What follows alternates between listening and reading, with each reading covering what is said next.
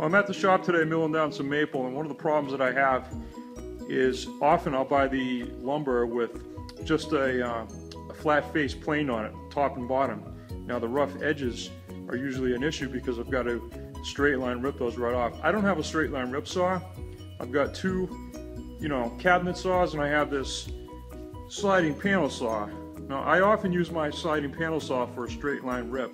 Not every day, but every once in a while I have a few boards to rip. Well, I find this really cool way to do it, and I want to show you how, Paul.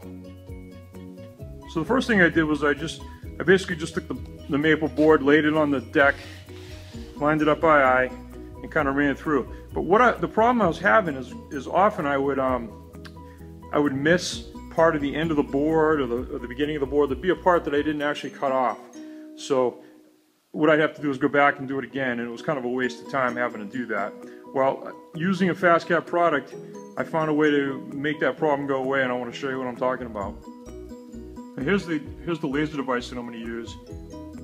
Again, it's made by FastCap. It's called the AB2. It's the auto level laser level, and I use it all the time for other things, but using it in the shop, I find uses for it all the time. So this, I haven't put it up in the ceiling yet, but this is what it looks like. I basically mounted it on the squeeze clamp with this eyeball. It's made by FastCap. That way you can adjust the angle and hang it to the rafters. I'm going to hang it up to the rafters right now and show you what I mean. I just got off the ladder and I put the laser level up in the ceiling. And I think you can probably see where this is going by now. Right now it's actually clamped up in the rafters, and I'm going to show you what this does. It's pretty awesome. It saves me a ton of time. I clamped it up there. I can just basically set it on a 2x4 and jostle it around until I get it just right. And what it does is it shines a laser down onto the board. So here's what we're talking about. I line the board up, and then I can shift the board left and right, and the laser is exactly lined up with the cutting path of the blade.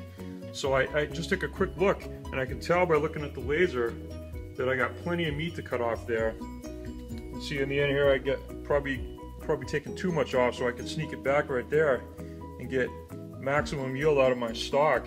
And I just have to look at it real quick, and it's super easy. So I can't believe how easy of a 2-second lean improvement that is. And that's probably not 2 seconds, that's probably like minutes that I save each time I do a milling operation. So I'm going to run a piece of stock right now through and show you what I'm talking about, how easy this is.